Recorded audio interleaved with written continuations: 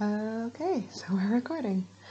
Okay, so hi, I'm Mimi, and many of you may know that I'm a copywriter and that I became a copywriter after I finished my PhD from New York University. But today I thought I would chat a little bit about the fuller story of how I got to where I am today. So it really starts quite a long time ago before I started my doctorate program.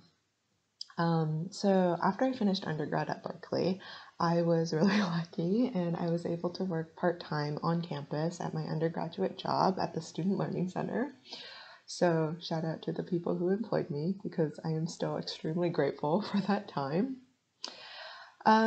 So when I was there was also this personal finance class that happened on campus. And so I found out where the lecture hall was and what times it met. I sort of just snuck in.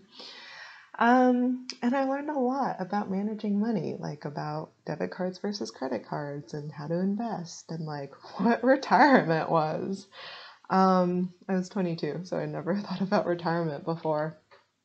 Um, yeah, so I learned a lot of really useful information about money management in this class. And like fast forward a few years and like being into my mid to late 20s, um, I was living in New York City doing my doctorate program, and I realized that like how important that information was and how important it was that I had some basic understanding of managing money. And I realized like it slowly I became conscious that even in a city where women talk openly about having sex at brunch, they don't talk a lot about money.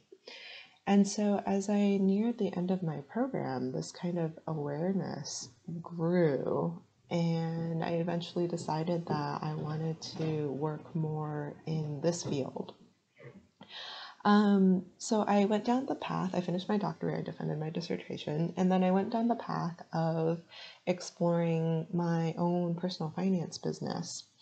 But the thing was that the thing I realized really quickly was that I don't have tons of expertise in personal finance. Like, yeah, I did this one class when I was 22, and I had my own experience, but my expertise was really in writing, because I had studied literature in undergrad and in grad school. And so I kind of, I realized at one point that like writing was basically my like my only skill, my strongest skill, let's say. Um, so yeah, so then it happened that I got this chance to write some copy for a friend. And because I did that, I realized I could do it. And I started thinking about this copywriting world more, and I realized that I could actually combine my skill in writing with my interest in women and money, by writing copy for heart led, mostly female businesses so that women have this copy that speaks to their ideal clients so that they can reach the people they want to work with, close more sales, and grow their businesses, and like also experience financial sovereignty because all those things are related. So that's in a nutshell how I got to where I am, and also kind of in a nutshell where I am, what I'm doing today in this copywriting.